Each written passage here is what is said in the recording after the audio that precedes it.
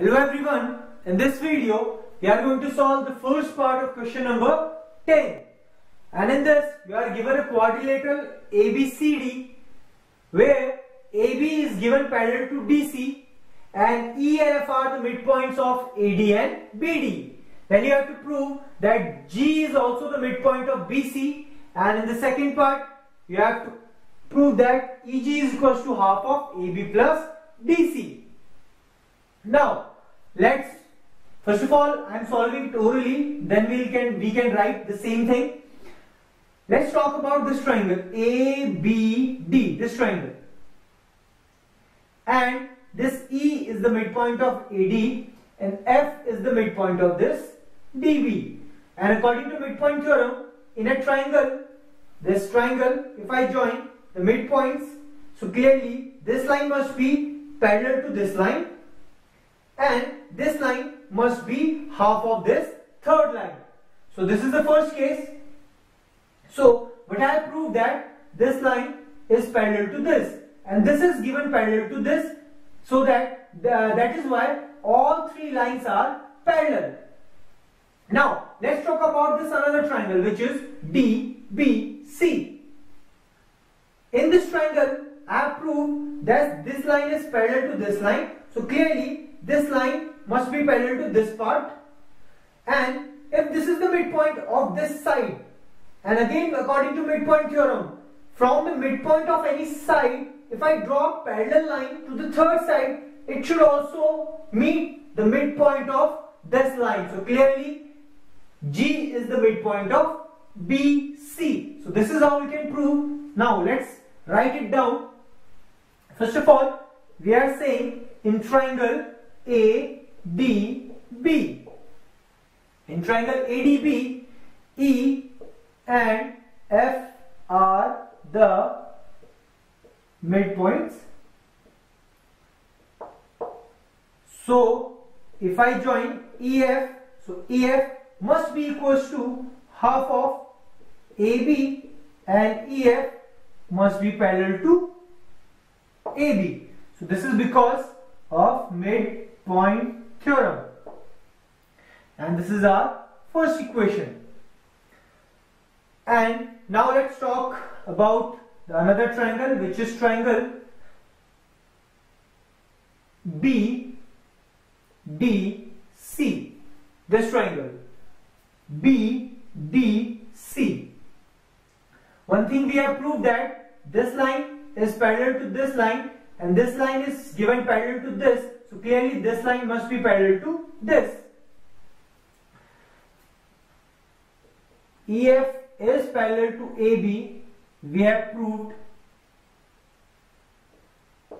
and AB is parallel to DC is given to you.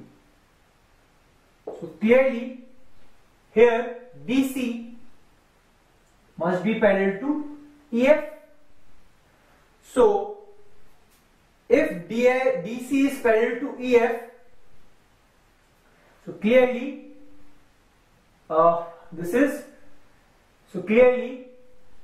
DC must also be parallel to FG. If this line is parallel to this, so because this is the same line, so clearly this also be parallel to this, and from this midpoint if I draw a parallel line, so it should meet the midpoint of the third line. So this is how we can prove that G is the midpoint, because if we draw a parallel line from the midpoint, it should meet the midpoint of the third side. So this is how we can prove that G is the midpoint of side BC.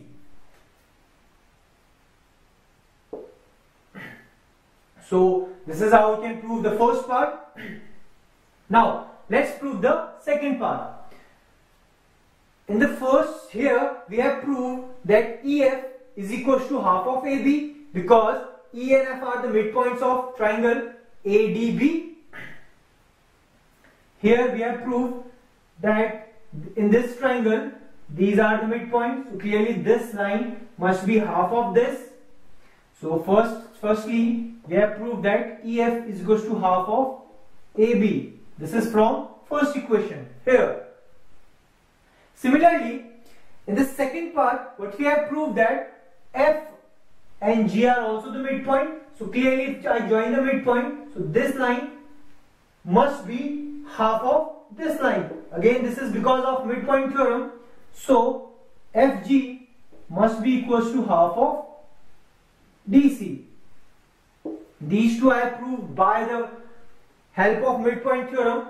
This I can write after this, and if I join these two equations, so on the left hand side it will be EF plus FG, and on the right hand side it will be half AB plus half DC, and this EF and FG, which is EF and FG, can be written as EG.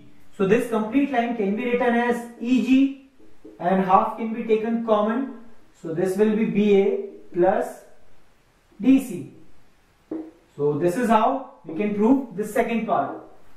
Here you have to prove that EG is equal to half of AB plus DC. So this is how you can solve the second part. In the next video, we will solve the B part of question number 10th. Thank you.